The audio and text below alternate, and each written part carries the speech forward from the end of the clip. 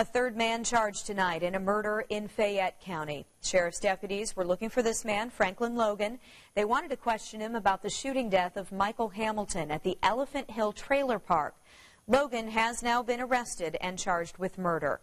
Deputies also charged 2 teenagers with Hamilton's murder. One is 16, so they aren't naming him. The other is 18-year-old Mark Bennett. Deputies arrested him and his father last week. His father is accused of obstruction of justice and aiding in a robbery. Also, a 5th person, Brady Price, faces charges in this case as well.